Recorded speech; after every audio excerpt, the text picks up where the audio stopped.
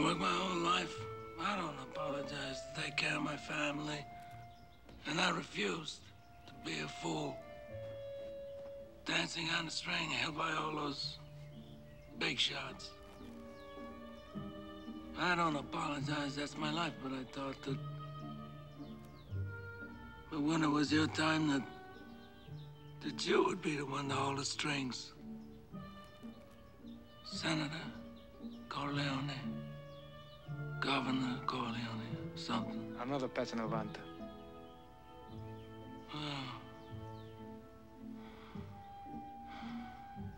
This wasn't enough time, Michael.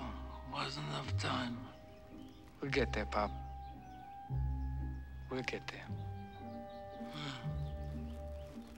I think he liked the Italian part of it, and he was very into the cultural aspects of the film. He was not very much into the dime novel, gangster part of it. But then he saw beyond it to see it was really a story about a struggling Italian family.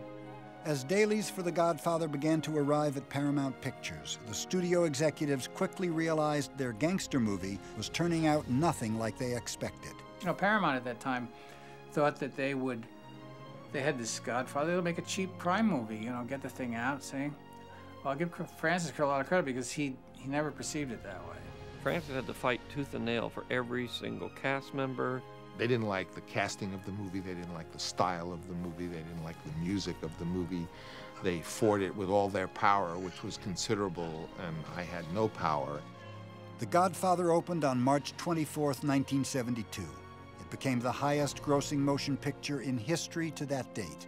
It also became one of the few box office hits to be widely recognized as a cinematic masterpiece. I think that what separated The Godfather from any other movie of its kind was that it was a story about family.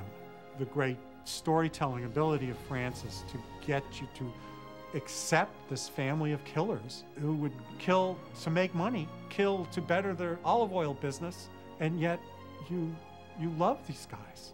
Francis saw the human drama, and I think that that's what the genius of it is. It's in fact about people. It's in fact about what all great drama is about.